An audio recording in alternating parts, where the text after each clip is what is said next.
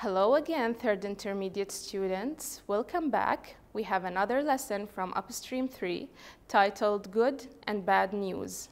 It's a 3C on page 34 from the first semester. Now, at the end of this lesson, the student will be able to use present perfect tense in sentences, use present perfect continuous tense in sentences, and then write a letter to a pen friend about an event he or she has taken part in. We will head off with the present perfect simple tense. Now, read the sentences below, then classify them under the right heading.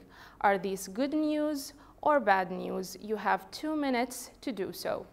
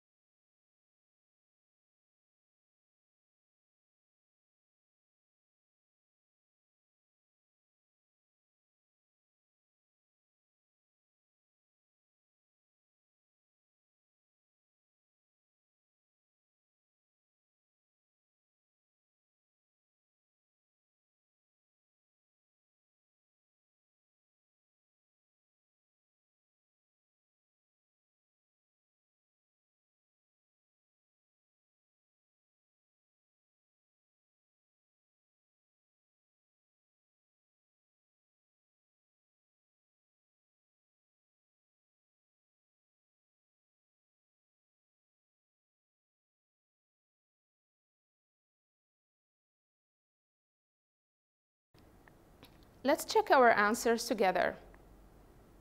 The ozone layer has started to heal. This is definitely good news.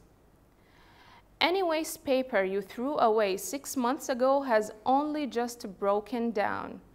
It's bad news to know that it takes more than 6 months for waste paper to break down. Some 2,000 species of Pacific Island birds have become extinct. Average temperatures have risen between 0.3 Celsius and 0.7 Celsius. Now, for good news, access to clean water for people in the third world has increased to 80% since the 1970s. Bald eagle populations have increased in the last 15 years. And to finish with the bad news, up to now, we have destroyed more than 20% of the Amazon rainforest. First, read these examples and try to find out the grammatical rule.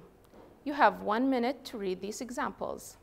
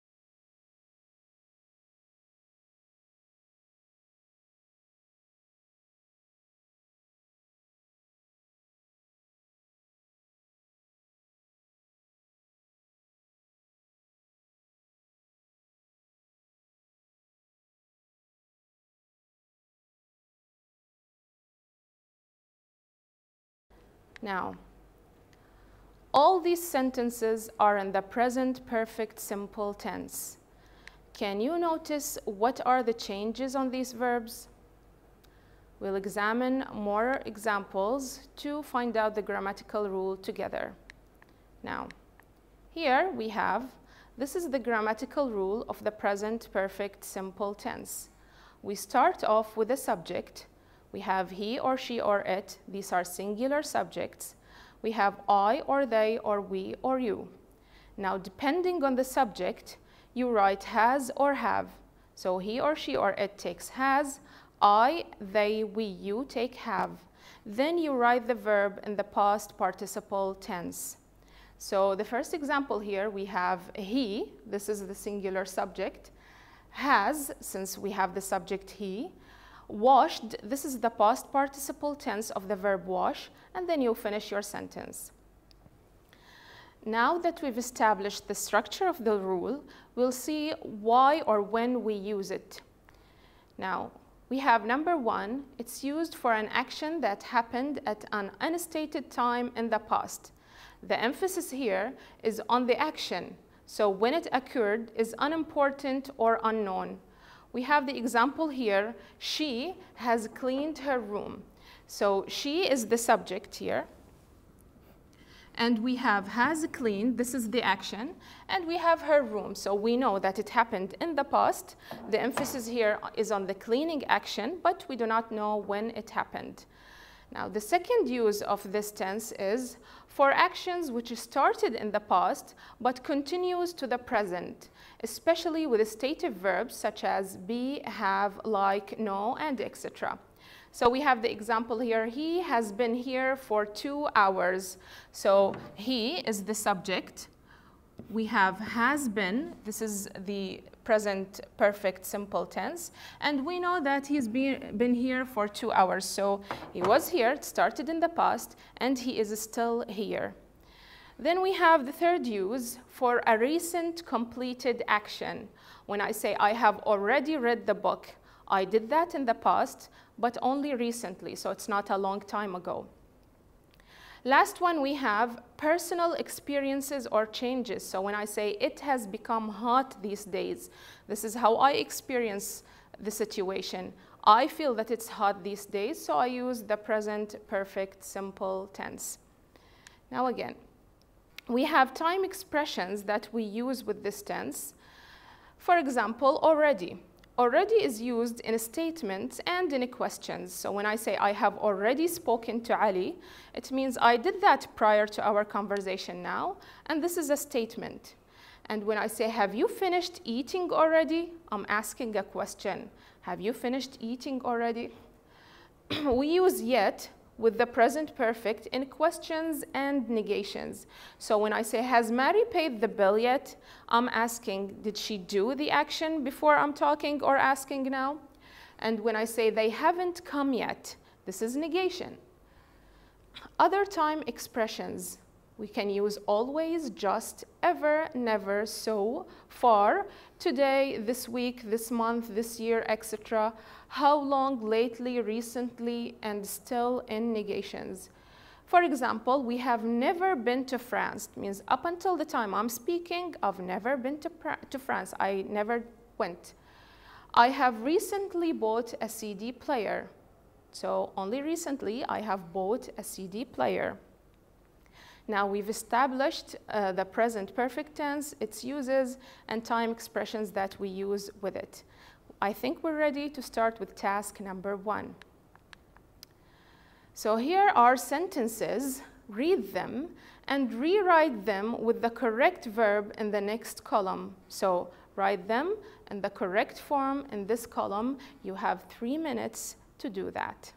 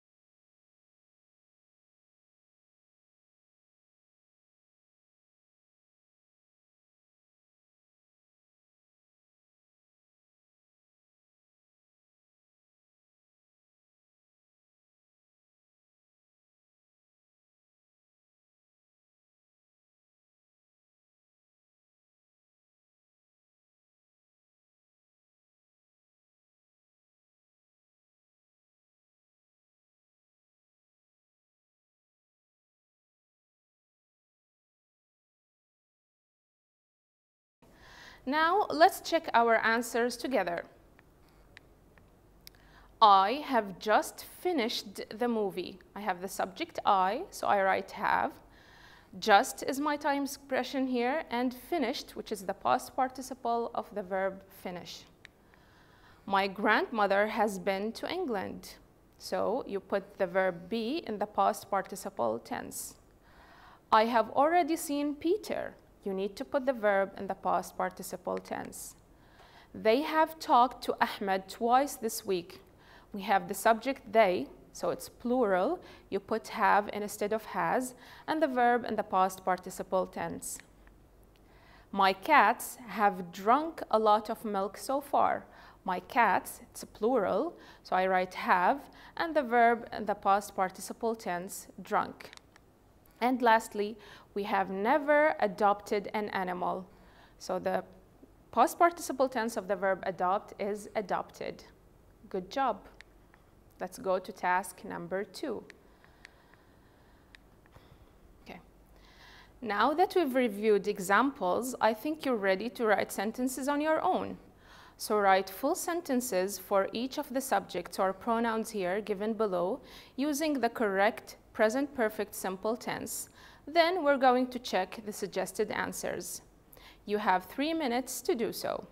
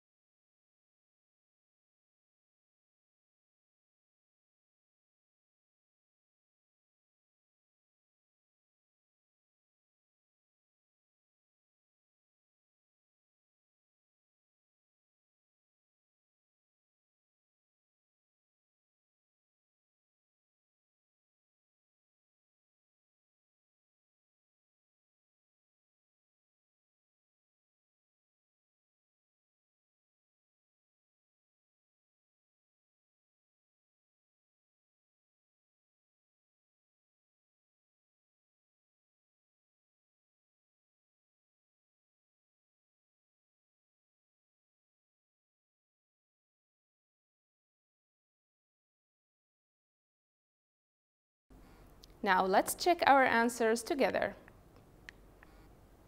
He has visited his friends. She has traveled a lot recently.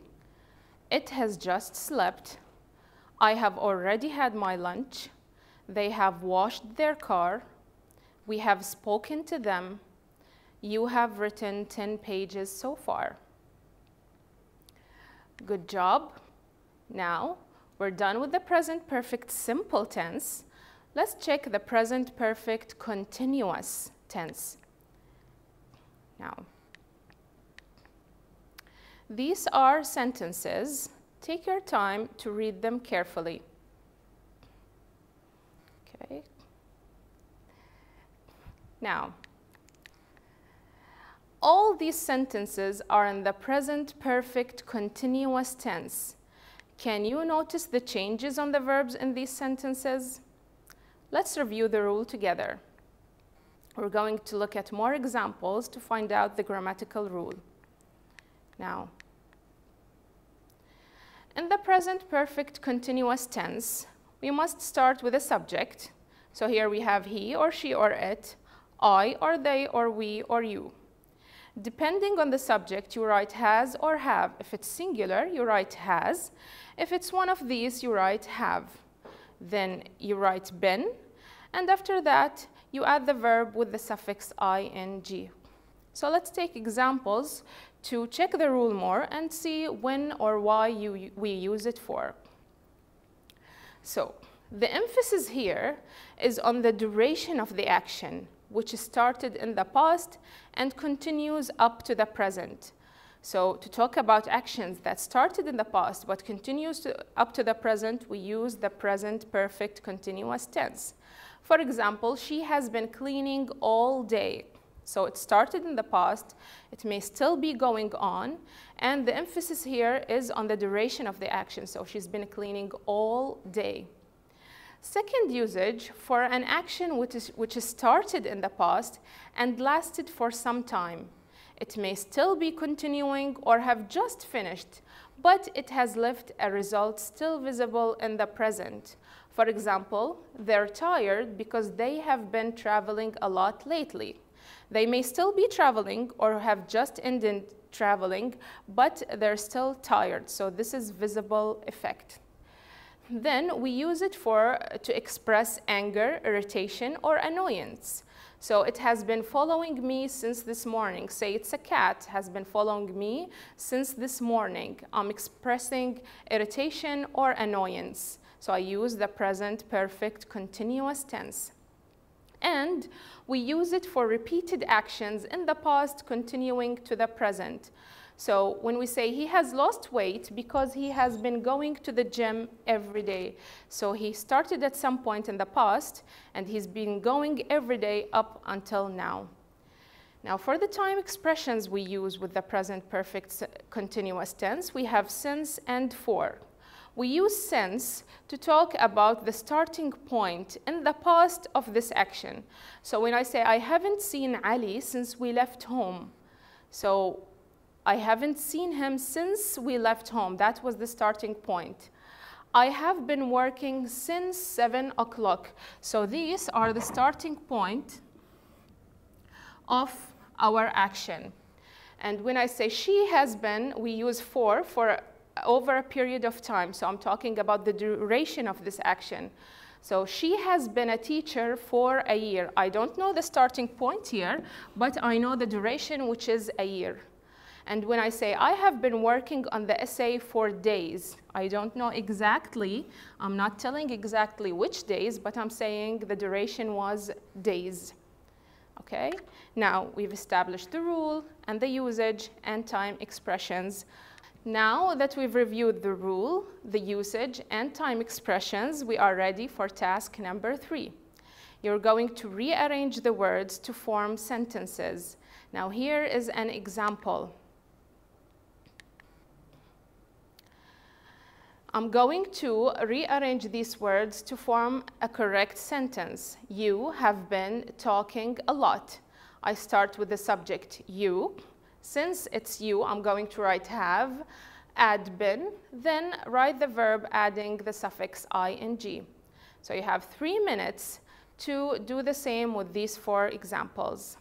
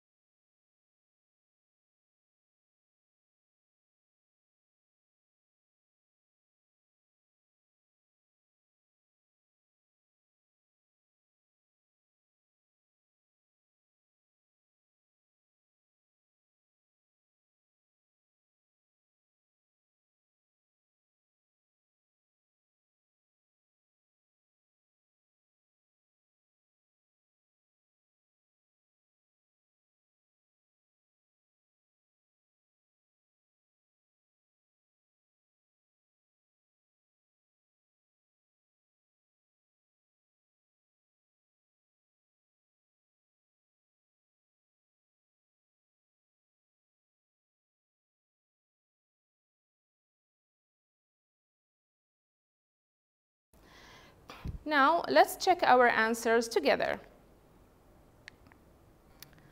I have been studying since 9 o'clock. I have the subject. Depending on the subject, I put have. Of course, you're going to write been. The verb with the ing. This is my time expression, and this is my starting point, 9 o'clock. Then we have, they have been playing football for 2 hours. He has been painting his house recently. She has been learning English for 3 years. Now, we're done with task number 3. We'll go to task number 4. You've read sentences and you've seen them in the correct form.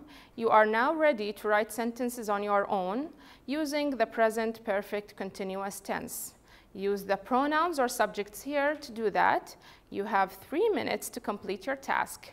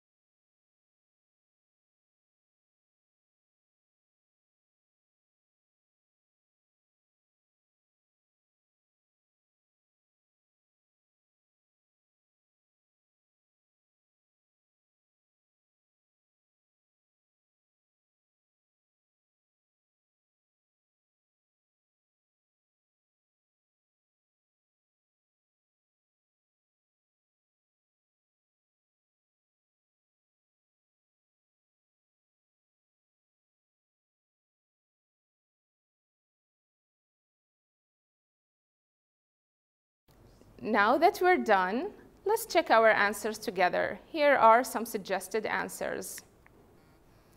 He has been running in the park. She has been studying for her tests since Monday. It has been flying for an hour. I have been living in the city since I was 7. They have been playing the piano all day.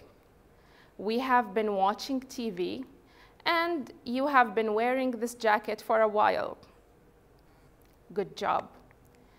Now let's check our reading activity.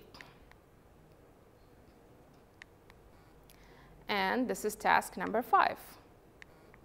We have a text here. We're going to read it, then answer questions about it.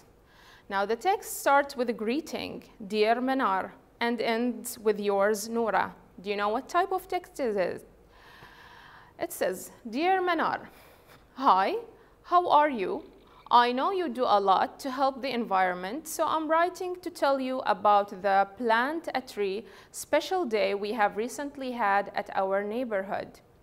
Each family has bought a small pine tree. Since then, we have been planting the trees on our front yards, the parks, and along the streets. I've been so excited, I can't wait for them to grow.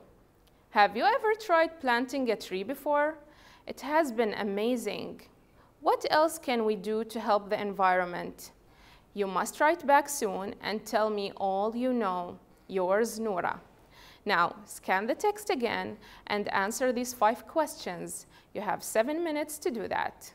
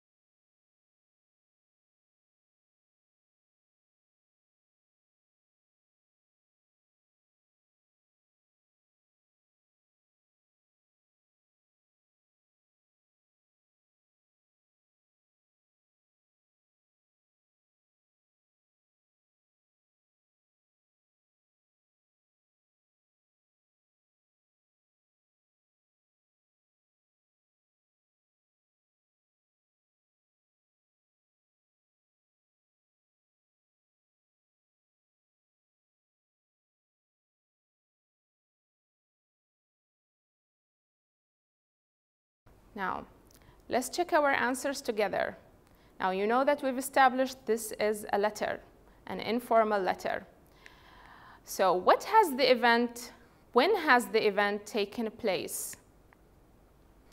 It has recently taken place. Where has the event taken place? It has taken place at their neighborhood, so at Noura's neighborhood. What have they done?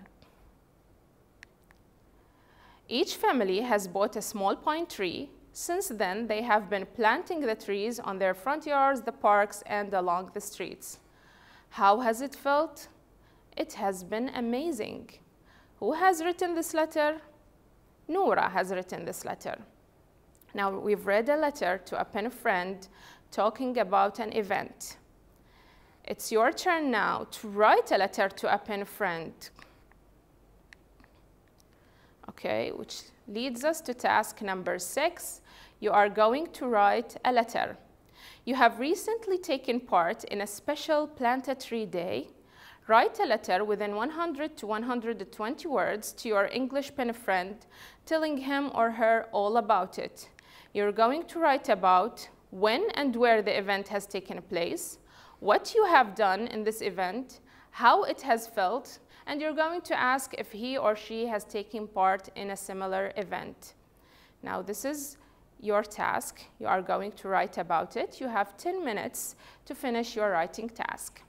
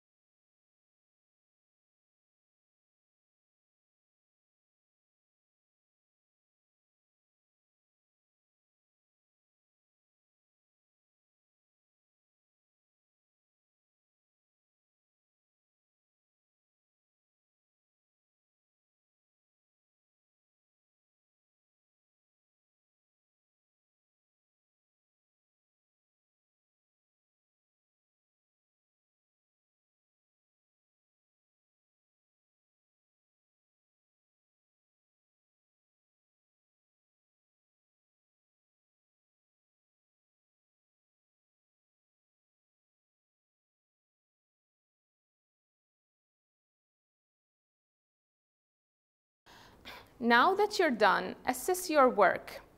Put a tick if you followed the criteria. You must write about all the points mentioned above. You must use the correct tense. You must spell correctly, punctuate well, meaning use full stops, commas, and etc. And then you have to use capitalization whenever is needed. Now here is a suggested answer. Dear Hassan, hi, how are you? I know you do a lot to help the environment, so I'm writing to tell you about the Plant a Tree special day we have recently had at our afternoon activity center. Each member has bought a small pine tree. Since then, we have been planting the trees on the activity center grounds, the gardens, and along the streets. I've been so excited. I can't wait for them to grow. Have you ever taken part in something like this before? It has been astonishing. What else can we do to help the environment? You must write back soon and tell me all you know. Yours, Jawad. Now, thank you and good luck.